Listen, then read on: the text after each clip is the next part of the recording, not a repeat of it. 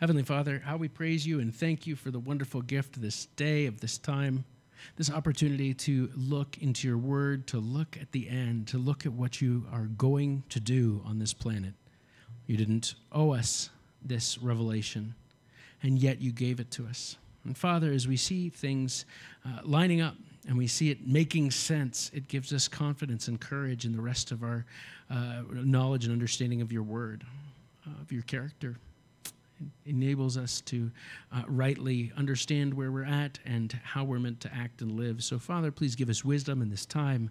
Might we listen to your word, and might we glorify you by the application throughout our lives. In Jesus' name we pray. Amen.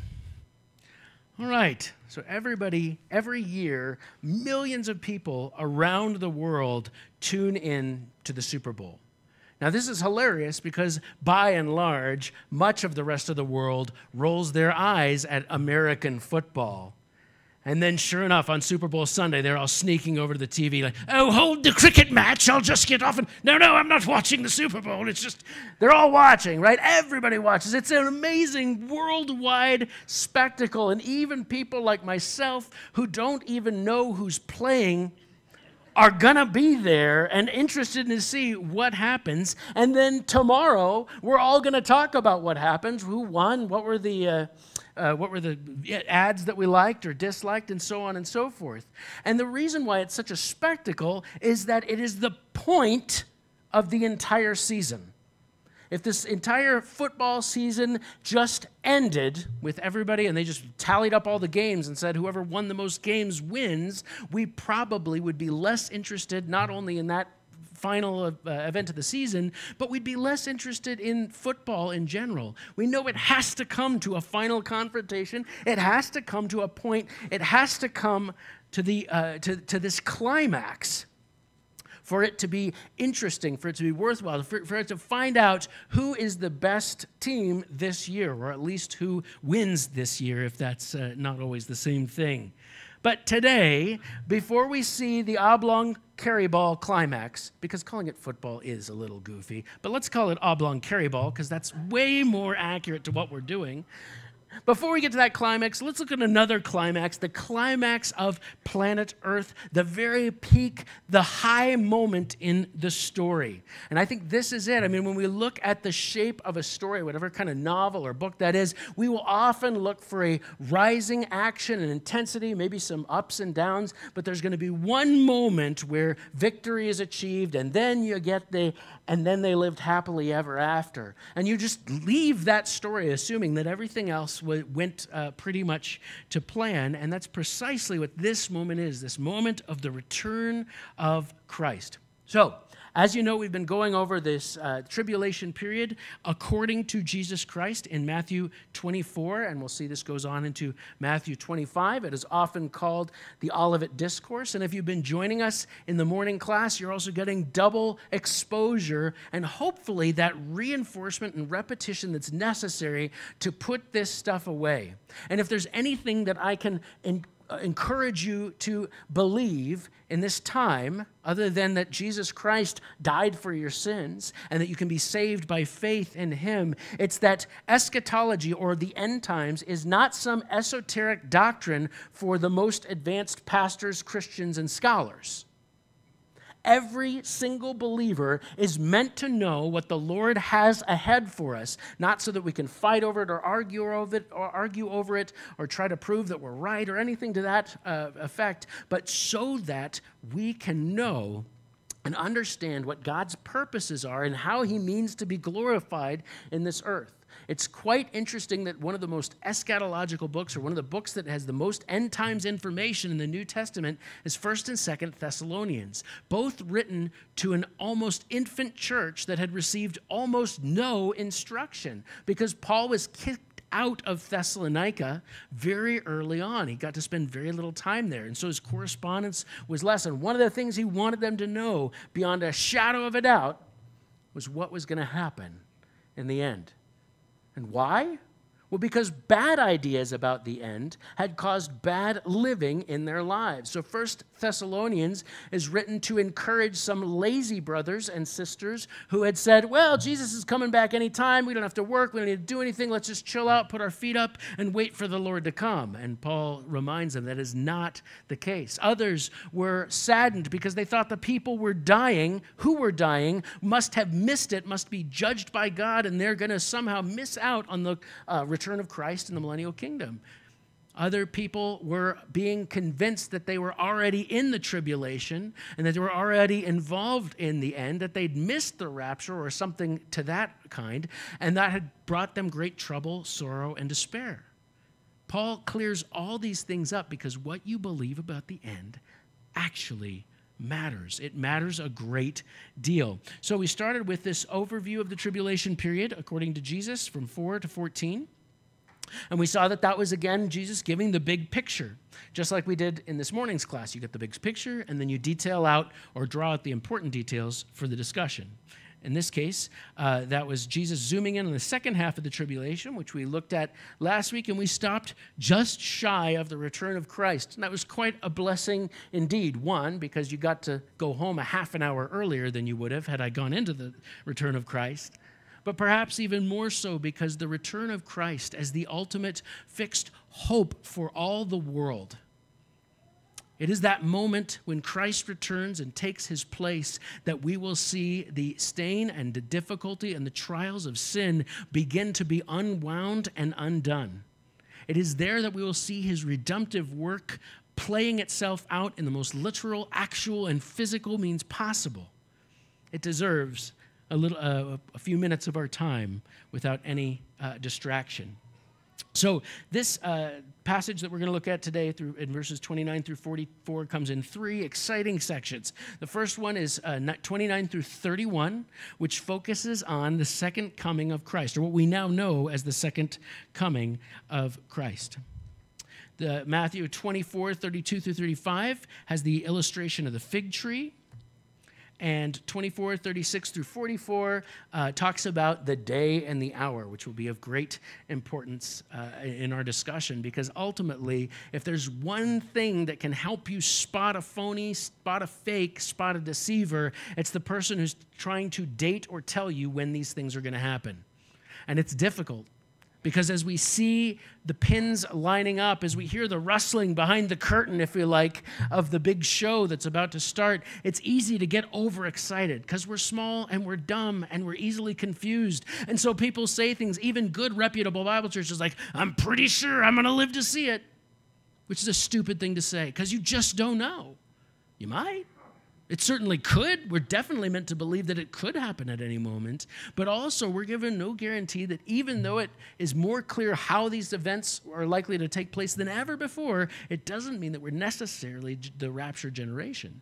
But we're meant to carry around that hope within us. So again, it's very important that we heed the words of Scripture in saying that anybody trying to lay out or delineate days or times or seasons or years is an error, and you should probably mark and avoid that person, even if it's really just born out of, we might call it an overbearing optimism in the hope that we get to be that rapture generation, because we all do, right? I was talking to a beloved saint in our body, I think last night at the games night, about how, it's one thing to say you're not afraid to die, but we're not super excited about the process, right? Like, there's just not a lot of totally comfortable ways out of this life. And this is something to think about, right? So it's tempting to us just to be a part of the rapture generation, to not have to ride that ride. I'd take it, right? And I imagine you would too. But there's other reasons, in fact, better reasons to anticipate the rapture, and that is seeing Christ face to face. Nevertheless, we move into verses 29 through 31 of chapter 24 of the book of Matthew. It starts immediately after the tribulation of those days. The sun will be darkened, and the moon will not give its light. The stars will fall from heaven, and the powers of the heavens will be shaken. Then the sign of the Son of Man will appear in heaven, and then all the tribes of the earth will mourn, and they will see the Son of Man coming on the clouds of heaven with power and great glory. And he will send his angels with a great sound of a trumpet, and they will gather together and his elect from the four winds, from one end of heaven to the other. So again, we have that immediately, and it's something to think about. How immediately? We can't say is immediately that in that exact second. Is that days, weeks, or months? Is he talking more seasonally? And it seems again that he's speaking more generally as opposed to giving them specific time markers. Why? Because he gave them time markers in Daniel and Zechariah. He's going to give them even more specific time markers when he reveals the book of Revelation to John. But we see here that he's giving them sort of that big picture of the second half and what precedes the coming of Christ. So we see the darkening of the sun and the moon is a feature of the final days of the tribulation. We saw this last week in Revelation 16, 10, and 11. It says, the fifth angel poured out his bowl on the throne of the beast, and the kingdom became full of darkness, and they gnawed their tongues because of the pain. They blasphemed the God of heaven because of their pains and their sores, and did not repent of their deeds. I need not remind you that light is the sole possession of God Almighty. It was he that created the heavens and earth, and it was he that declared, let there be light. Furthermore, it was he who appeared and prophesied the appearing of Christ. Arise, shine, for your light has come. And finally, Christ, who is the light of life. This picture of light is both a physical picture as well as a spiritual picture, because just as we need light to see things, so we need God's revelation, God's light, specifically through the person of Jesus Christ, in order to spiritually perceive anything. And now, at this point, later into the second half of the tribulation, we see that God removes physical light to symbolically, but also literally, show them what was going on spiritually, as that darkness clouds everything, and we have no sense that it lifts at any point, that some large portion of the latter half of the tribulation, or latter part of the tribulation, is conducted in absolute darkness. You need a flashlight when you wake up in the middle of the night, and a flashlight when you wake up in the middle of the day. It's like Alaska all the time. I don't know how Alaskans do that. I think it's really impressive. But I think the days of light actually may be more difficult because, figuring out when to sleep would be hard. But regardless, you got this kind of situation where you got an extended period of darkness that throws off all of our rhythms that are meant to, our sleep rhythms and all those other things that are meant to work. And then you think about the massive devastation that will have come upon the earth, and easy ways of just flipping on electric lights may not be available for many, if any. And so all of a sudden, things like oil and lamps and things to burn, candles to burn, will become pretty high commodities, you can imagine.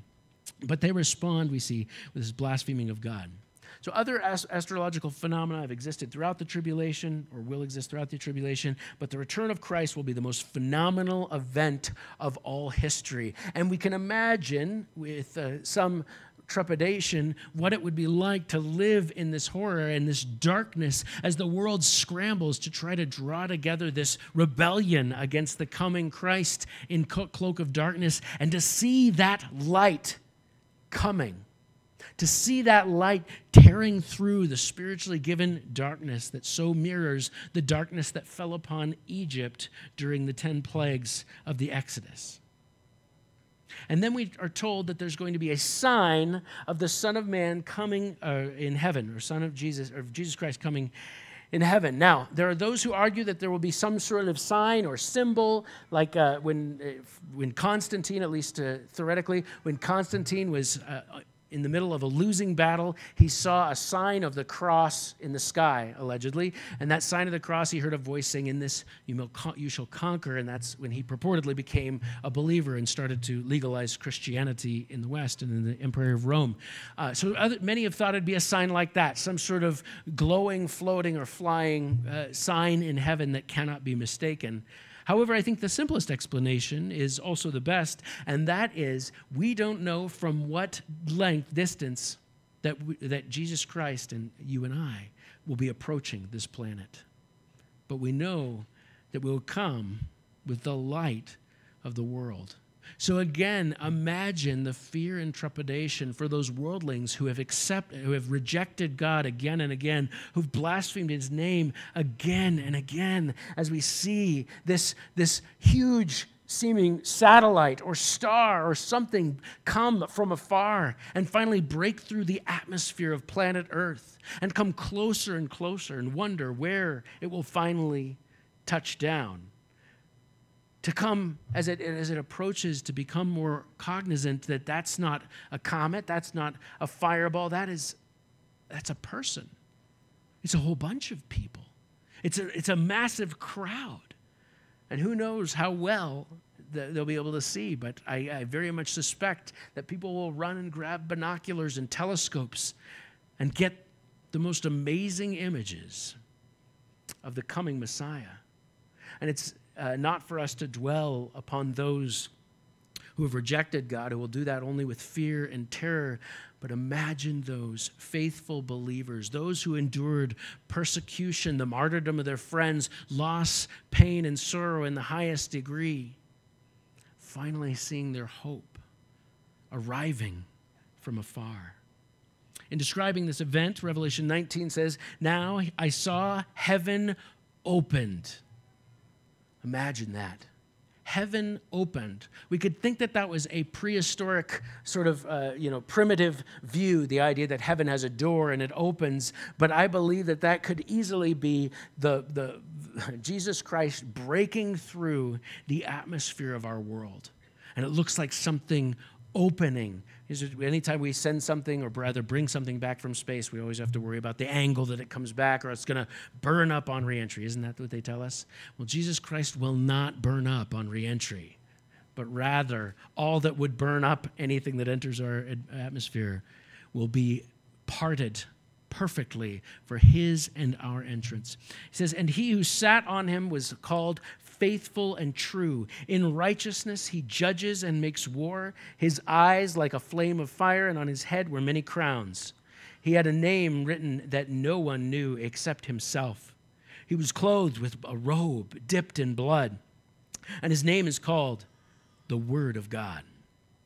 And the armies in heaven, clothed in fine linen, white and clean, followed him on white horses.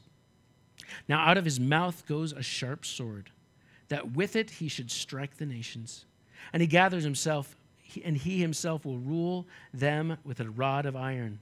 He himself treads the winepress of the fierceness and wrath of Almighty God. And he has on his robe and on his thigh a name written, King of Kings and Lord of Lords." I hope that you couldn't help but visualize the power and the grandeur of this amazing event to which we look forward. But we don't look forward, as we said, to seeing it from the perspective or vantage point of the earth. We look forward to seeing this world come closer. Have you ever been on a plane? There's some fun to being able to look out the window while the earth comes closer and closer and closer. And finally, the pilot, skillfully, hopefully, touches down. And you can start to see even the very small, details of the ground around you. Can you imagine rolling over the earth, across the skies, as things get more clear? Looking down and leaning over to a friend and saying, "I think that's where Colorado was. Looks crispy." As it comes closer and closer, and seeing the enemy's army bandied together after what they thought was one great victory and before what becomes their greatest defeat. We see that this Jesus Christ is one with robe dipped in blood. That robe dipped in blood points us to Jesus Christ's sacrifice as the Savior.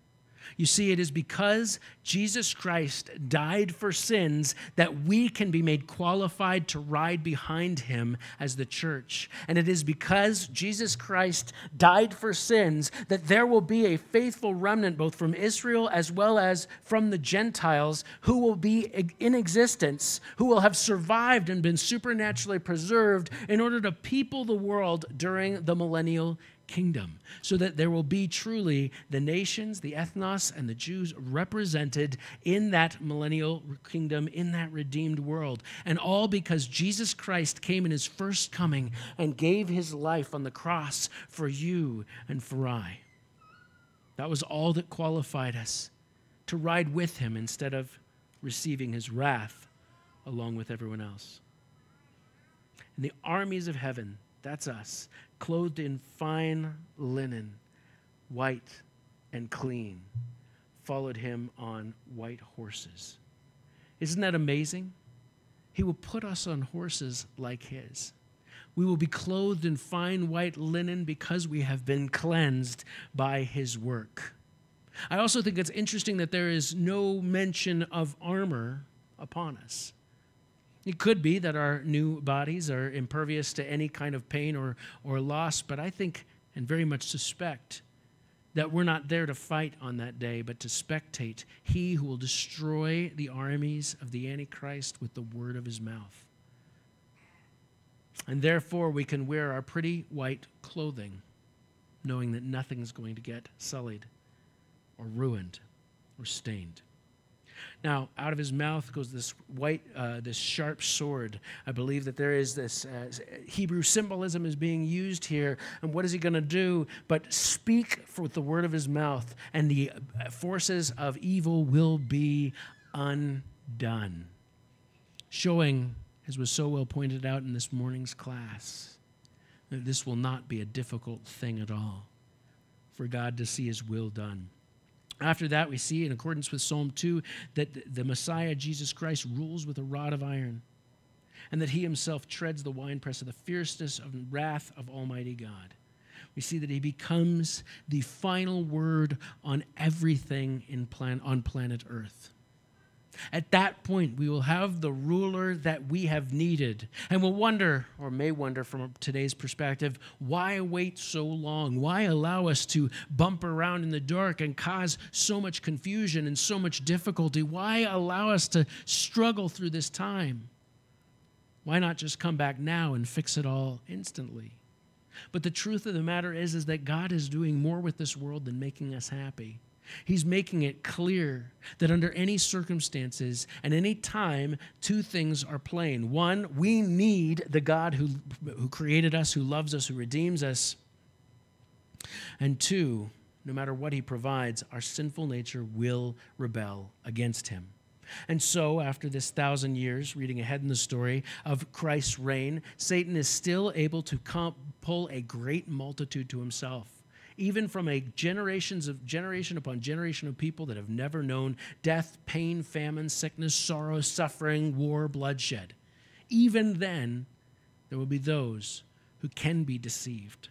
And so I encourage you to be vigilant, Christian.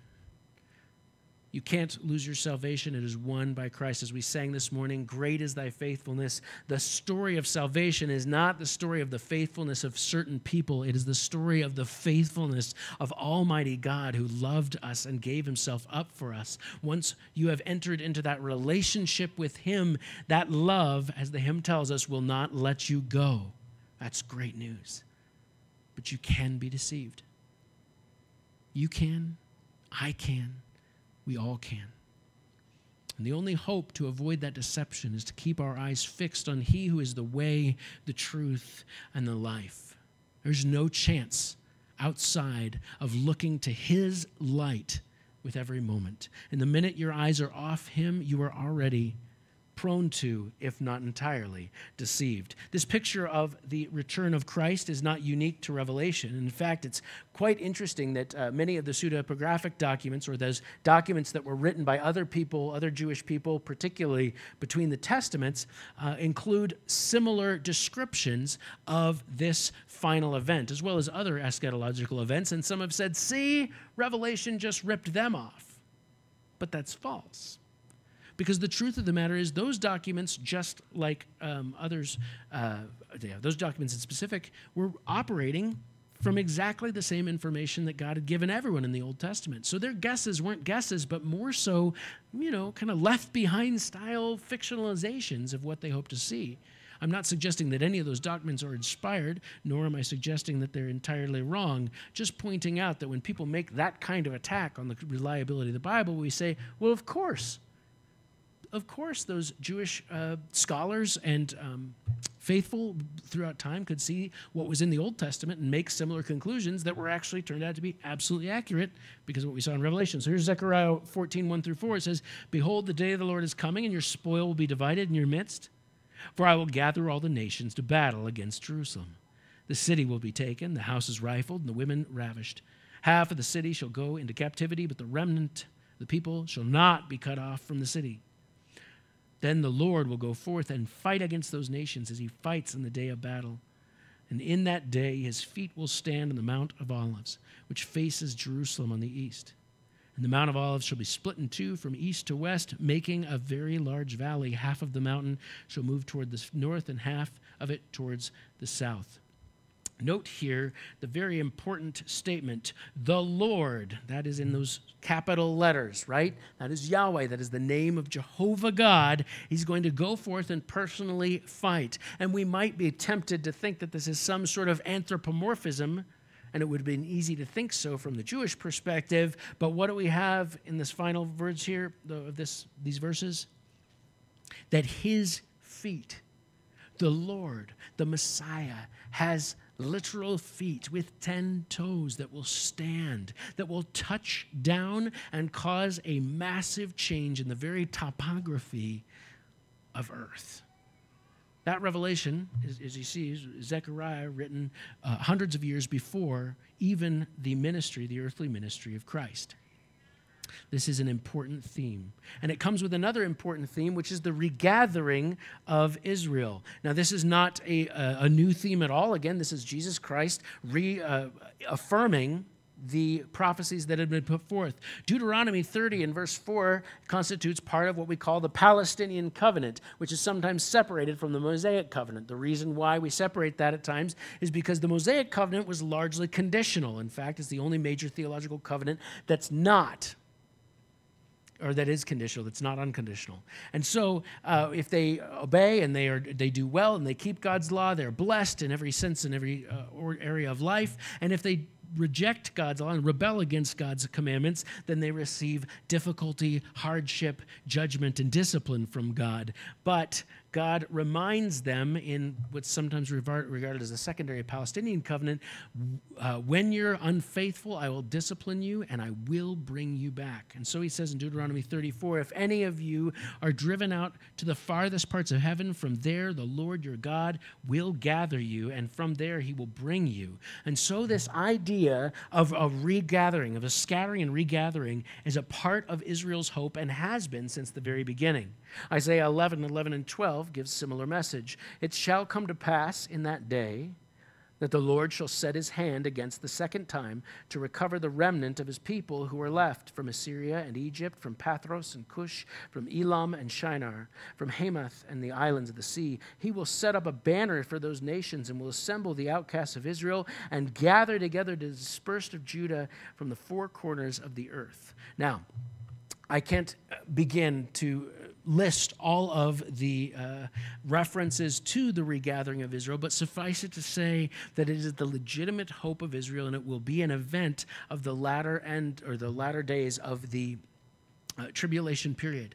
Upon Christ's return, there will be another rapture whereby, how I see it playing out, another rapture whereby the living children of Israel, the living Jews at that time who've remained faithful, will be drawn unto him. Precisely when, precisely how, what it'll look like in the finer chronology, I can't be overly dogmatic.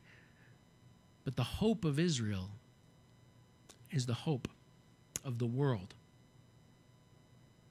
And that is the Son of God, Jesus Christ, as he comes to earth. And we want to point out, yet again, you don't see hordes of Hittites roaming the earth today. Edomites, Hivites, all the ites are pretty much gone or melded into other groups. But you still see Israelites. God has preserved the people of Israel. He has preserved the nation of Israel. And make no mistake, he is on the move. He is working to make sure that everything will be in line at whatever time that he chooses to pull the trigger and begin or recommence his eschatological plan. That is a reason. The existence of Israel, in spite of the world making regular attempts to remove her from this planet, is a reason to trust in the Bible, to trust in the God of the Bible, and to trust in the promises which God made you as well when you trusted in Christ. So we move on to the topic of the fig tree. It says, now learn this parable from the fig tree. When its branches has already become tender and put forth leaves, you know that summer is near.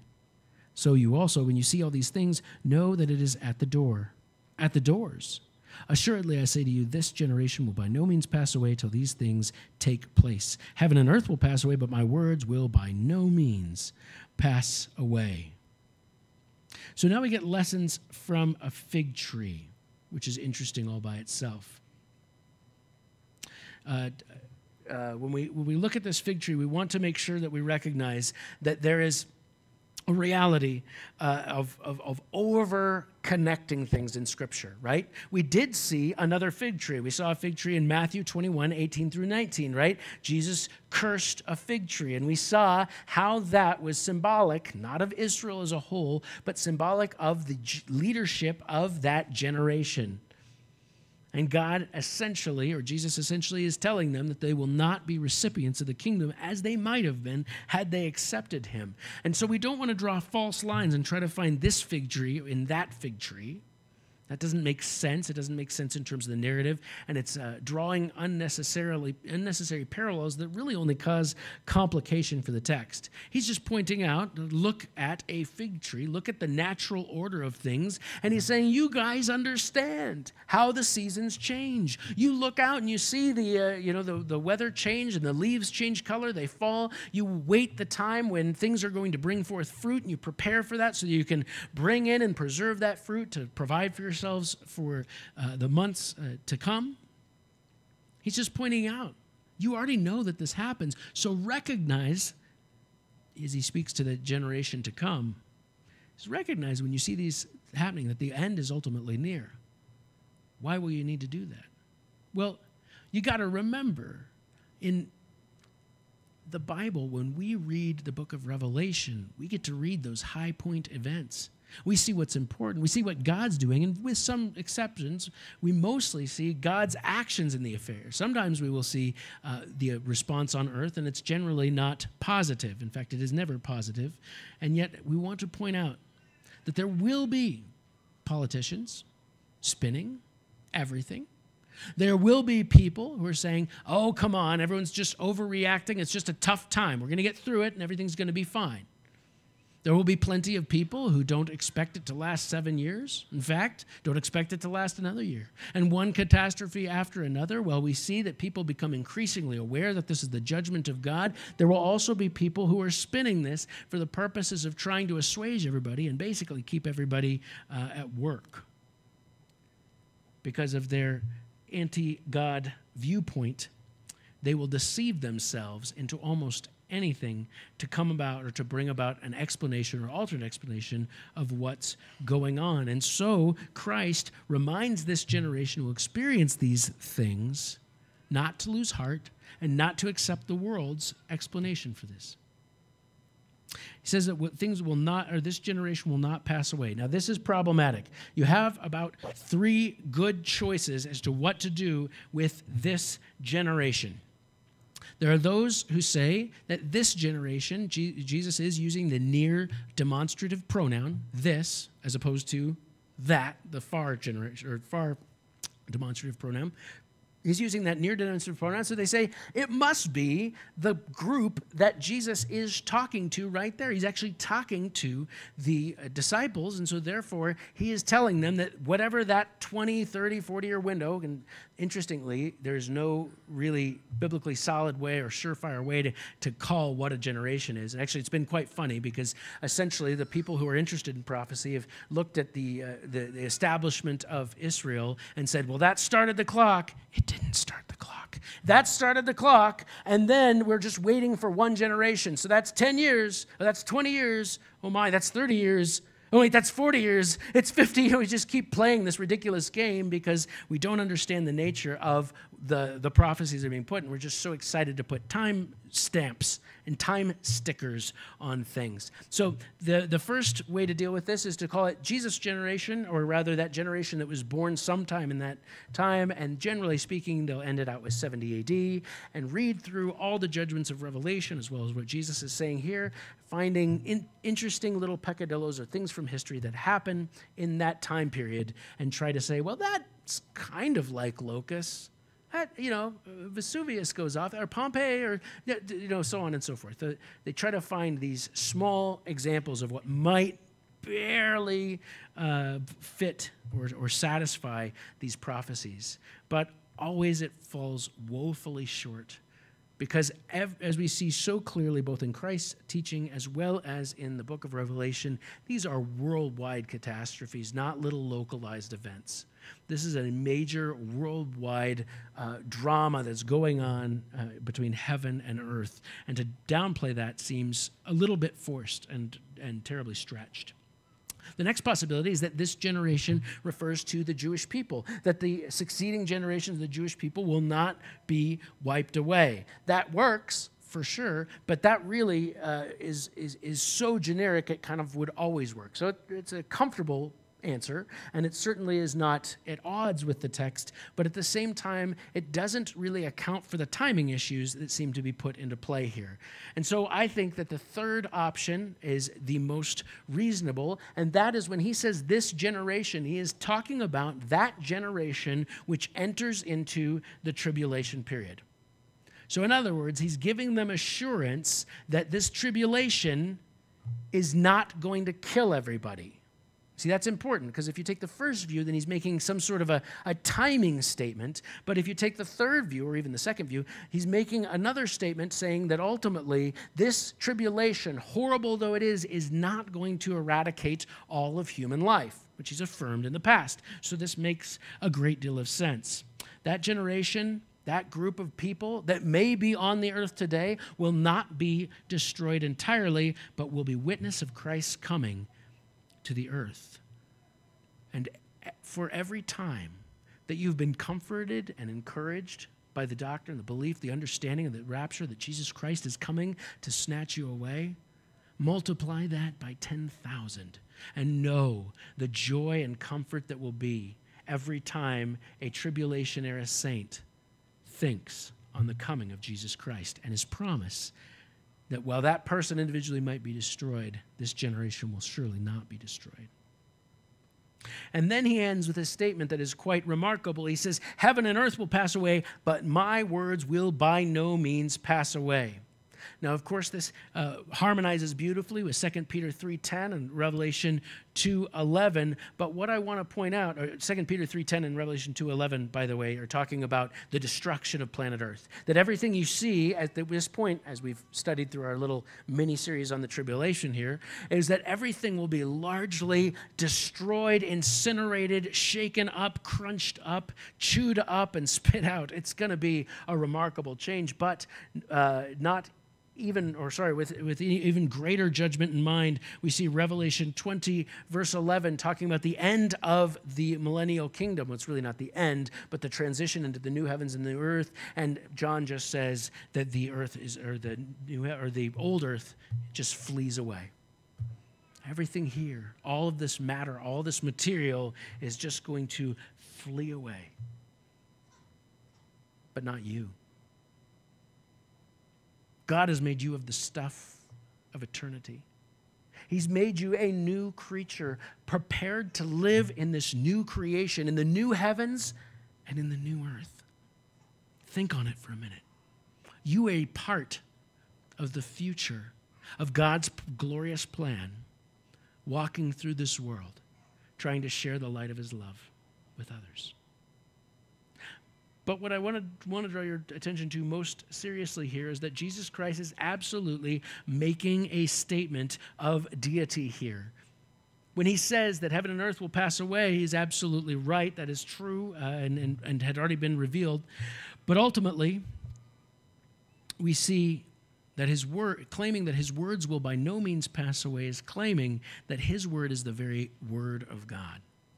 So Psalm 119:89 applies as much to his word, Jesus' spoken words, as it does to any written word of the Old Testament or the New. Forever, O Lord, your word is settled in heaven. We can count on this. It's interesting to think that as we go into the new heavens and the new earth, we'll not be taking, it seems like, many souvenirs with us. But I wonder if we'll bring a Bible along, or if we'll just know it well enough by then that those words won't pass away. It's difficult to say.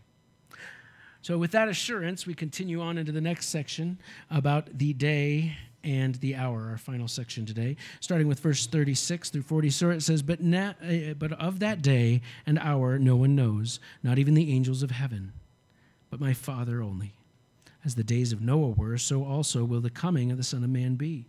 For as in the days before the flood, they were eating and drinking, marrying and giving in marriage until the day that Noah entered the ark, and did not know until the flood came and took them all away. So also will be the coming of the Son of Man, or so also will the coming of the Son of Man be. Then 2 men will be in the field, one will be taken and the other left. 2 women will be grinding at the mill, one will be taken and the other left. Watch therefore, for you do not know at what hour your Lord is coming. But know this, that if the master of the house had known what hour the thief would come, he would have watched and not allowed his house to be broken into. Therefore you also be ready, for the Son of Man is coming in an hour that you do not expect. Now, as we mentioned in the earlier section of our kind of preview of the Olivet Discourse, we note that this is not, I believe, the rapture, but I think we can see why. The allusion to people marrying and giving in marriage and the idea of the unexpectedness of the judgment makes it sound as much like it could be describing sometime now preceding the rapture, doesn't it? I mean, things are going well enough to easily say that this is going on, and we might well ask, as those who see the rapture here do, how could that be said of the latter half of the tribulation? Well, I think we can see that even though, as we pointed out, there will be and is incredible difficulty, even sickness and pain and loss and war and everything else going on, we see that there's always a swath of society that is able to insulate itself reasonably and continue to enjoy the finer things in life. In fact, we saw that at the Revelation chapter 2, wherein it says, do not hurt the wine and the oil. So in other words, that the upper crust of society, the ruling elites, are still living their lives very well. We kind of saw this, right, when we turned on our televisions. We were all locked down during COVID, and you turn it on and see that some swanky governor or some swanky had thrown this huge party, and there they were all partying away, and you thought, now, wait a minute, I'm not even allowed to go to church, but you're allowed to throw a party, or at least thought you were? Yeah, that's exactly right.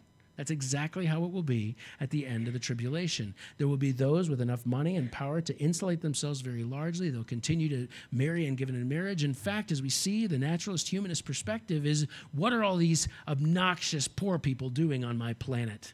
And so they want to reduce the population through various terms, right? So from their perspective, the population might be a good thing. First we got rid of all those Christians. Now we're getting rid of all the extra people, and we can just simply live on our Edenic paradise. In fact, I think it's part of Satan's plan as well. So I don't think it's any substantial issue to say that people will still be going on with life as usual as well as they can at the time of the coming. And no one will know the day or the hour. Now, this is interesting because we note that part of the reason why no one would know the day and hour then is that the church and the rapture were yet unknown, as well as the timing of the signing of the peace treaty with Israel. So we have this reality of the unexpected, or rather the undated rapture, the unknown but always anticipated rapture throughout the New Testament.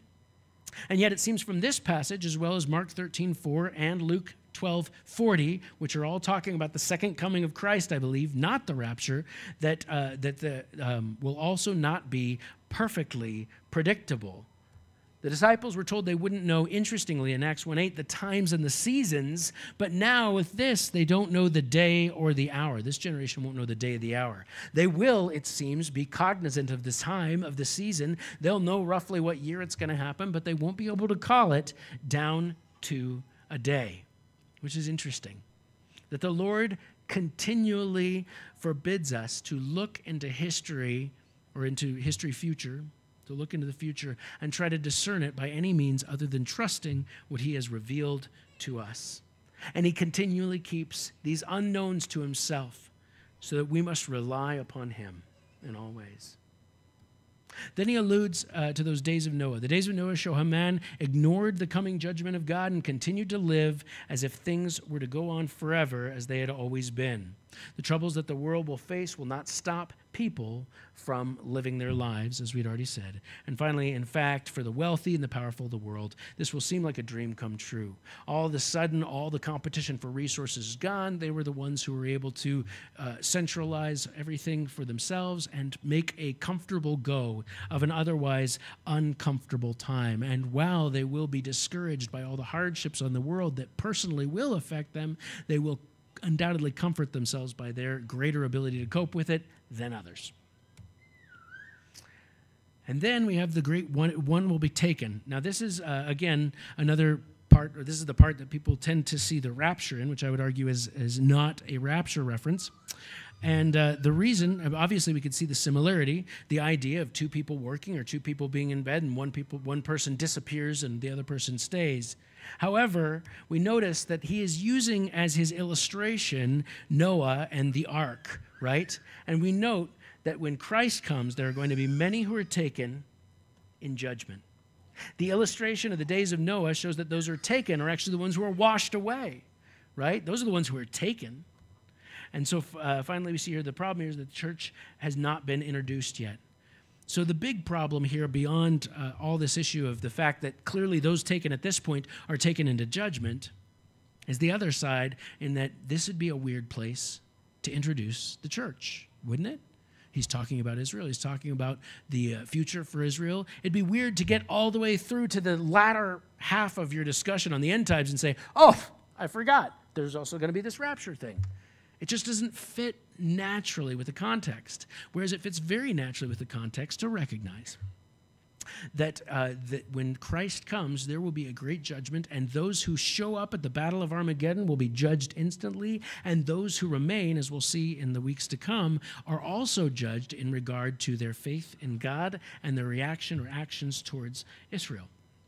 So, if it were a reference to the tribulation, it just doesn't fit the chronology of the passage very well. And I'd like to put forth a simple graph or chart for you. Only unbelievers enter into the tribulation period, and only believers enter into the millennial kingdom of Christ. And so there will be a cleansing on the earth of those who took the mark of the beast, of those who sided with God or with the Antichrist, with Satan against God. There will be a cleansing in which they all must be brought and let out of the earth and executed or removed before the millennial kingdom and the cleansing of the millennial kingdom will begin. So this is a reference, I believe, not to the rapture, but this is a reference to that event, to that future time at which all of the leftovers are taken care of, we might say. And ultimately, the earth is totally made pristine so that this final dispensation on this heavens and this earth might be begun from a place of only believers, only saved people. So, our conclusion as we continue on in our study next week is that I hope that you are very deeply encouraged by the reality of what is ahead for planet Earth. I hope that you're deeply encouraged by the hope and life that is ahead. And I hope that you're deeply encouraged to know that while the Super Bowl might be a big event, there's a much greater event, and you're not going to miss it. Let's pray. Heavenly Father, how we thank you and we praise you for this wonderful gift of your revelation, of your word, of the hope, of the truth that you've given us, that you have prepared us and built us up in order to walk with you, in order to walk in light of that revelation, Lord, we know that there is no plan or scheme or action or leader that is going to bring healing, health, or peace to this planet. We know that until the coming of your Son, Jesus Christ. And so in him, we place our hope. In him, we place our faith. And we pray that each of us might recognize what it means to have a sure, fixed, immovable, and certain hope in light of all life's uncertainties. In the matchless name of Jesus Christ we pray. Amen. I invite you to